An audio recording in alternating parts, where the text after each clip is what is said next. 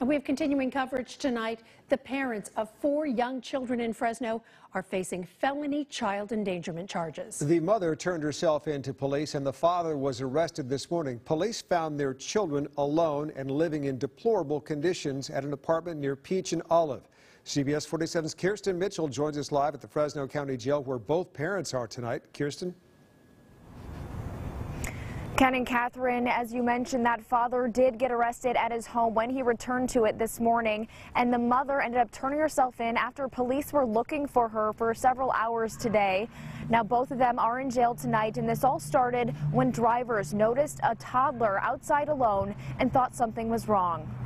Walking barefoot and clinging to a police officer, 4 children ages 1, 3, 4, and 7 were taken by Child Protective Services after they were found alone at a Fresno apartment described by police as deplorable. The children are just kind of running around in a mess, and the conditions are not for any children or humane for that matter. Police were called to the apartment on Peach and Olive around 8:30 in the morning when drivers noticed a toddler in a diaper playing in mud alone outside. I made a U-turn and came back. Joseph Martinez was one of the drivers who felt something was wrong.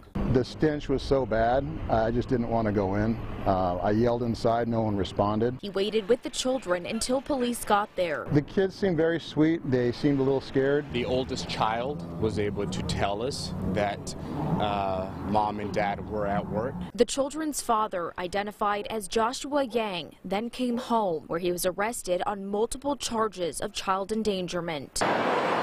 After police searched for several hours, their mother, Bao Jiang, turned herself in at police headquarters. We found inside did not happen this morning. This has been going on for days based on what we observed. Investigators said the children were in good spirits despite the living conditions. And for Martinez, it was his fatherly instinct that led him to stop and help. But to help children it always makes you feel good. And the fact that 5 other cars pulled over, it just shows that some people still do care. Each parent faces a bail of $100,000, and tonight those children are in the care and custody of Child Protective Services. Reporting live in Fresno, Kirsten Mitchell, CBS 47 Eyewitness News.